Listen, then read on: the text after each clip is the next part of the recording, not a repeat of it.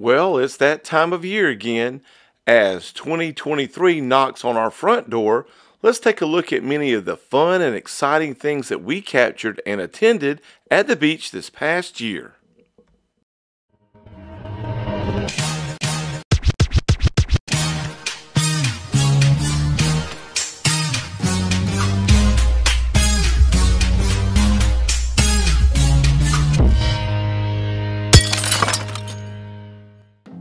What's happening, everybody? It's Beachin with the Boones, and there's so much that goes on here at the beach, it's hard to catch everything on film, but we did our best. So here's a look at 2022 year-end review. In January, we found Judy Boone's in Murrells Inlet. As their awesome country cooking and great prices quickly placed them on the map.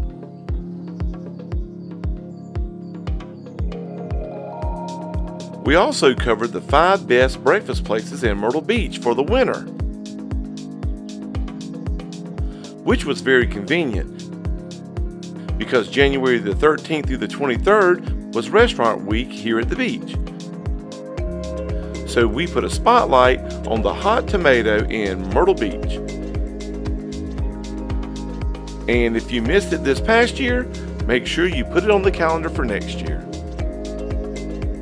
In February, the weather was so nice, we tried out the new Aero Club short course on Highway 17 and spotlighted the new Shine restaurant in the Market Common.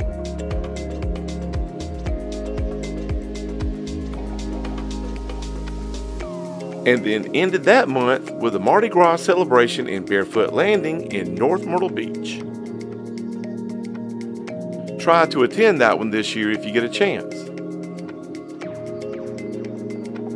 In March, we tried out the new Bruiser's Burgers in Surfside Beach and was knocked out by their delicious dishes.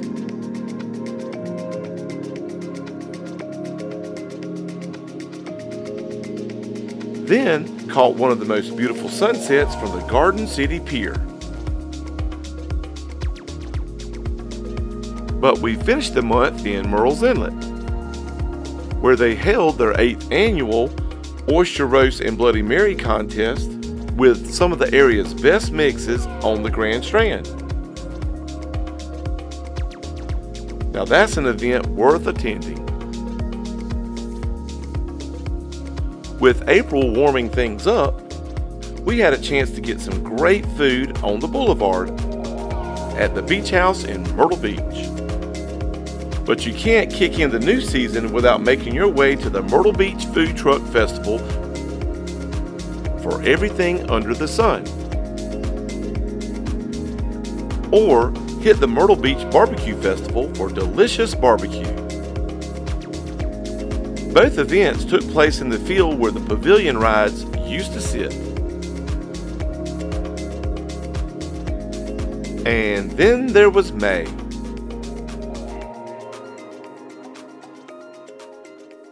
We tried out the new marina restaurant K Ray's on the Atlantic Intracoastal Waterway in Murrells Inlet. And then had some delicious food at the famous Peach's Corner. You know exactly where that is.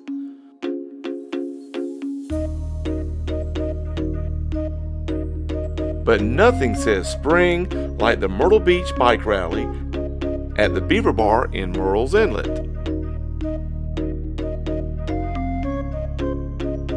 With the sun brightening up June, we hit the brand new hangout at Broadway at the beach.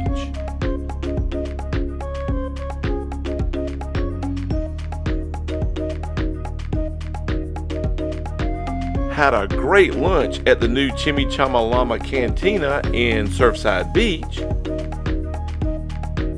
And tried some delicious burgers at the Art Bar Ocean View restaurant. Yeah, the one that sits right on the boardwalk in Myrtle Beach.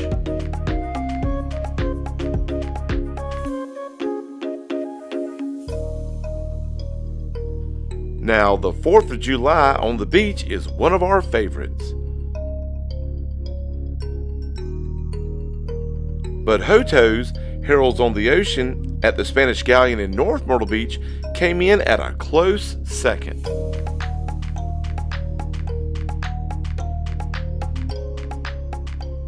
But we finished off July with some great oysters right on the waterway at none other than Clearwater Oyster Raw Bar in Myrtle Beach, a dock and dine restaurant. In August, we had a fun day on the Atlantic Intracoastal Waterway in North Myrtle Beach, where we rented a pontoon and cruised up past the North Carolina line.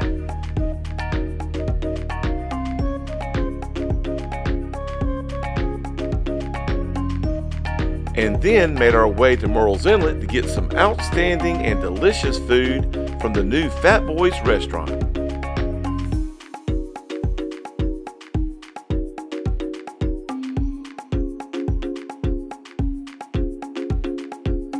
But we couldn't finish out the month without checking out the new additions to the brand new Boardwalk in Myrtle Beach.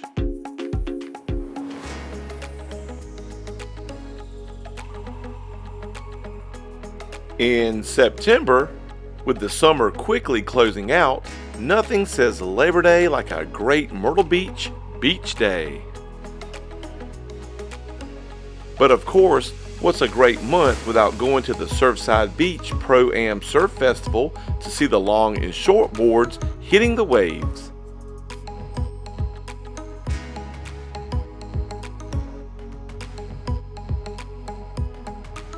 And then we ended the month with one of our favorites, the World Championship Chili Cook-Off in Myrtle Beach. With the summer gone, October was here. And you know what that means, Witches Night Out in Murrells Inlet, where everyone's a witch, whether they want to be or not. But it doesn't have to be all scary. As you can see when we went to the Little River Shrimp Festival that was packed with people. But I must confess, we finished up the month at the Broadway at the Beach Halloween Bash. Now that was an event.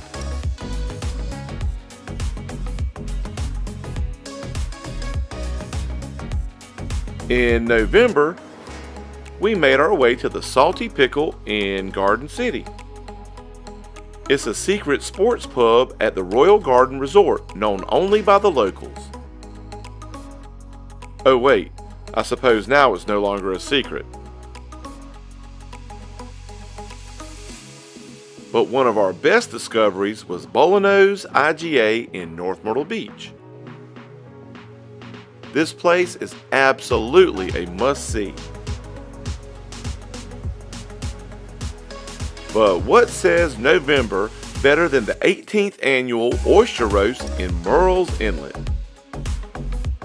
This event was so popular, they had to stop selling tickets as they would have run out of oysters. No lie. Ending out another great year in December, we hit the 38th annual North Myrtle Beach Yachts for Tots Christmas Light Boat Parade. This event is for a wonderful cause, and videos doesn't do it justice.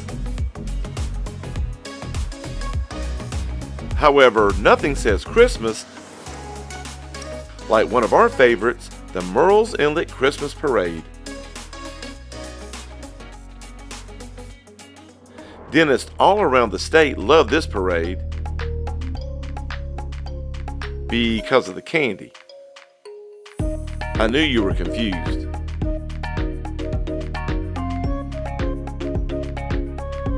And of course, nothing finishes out a great year without going to the Nights of 1,000 Candles at Brook Green Gardens in Murrells Inlet. You better plan way in advance for this event, and believe me, it's worth it. Well, That's a look at just a sample of what happened around Myrtle Beach and the surrounding beaches for 2022. We know 2023 will be just as exciting. We hope to see you out and about this coming year at some of these beachy events and festivals, so you can keep beaching.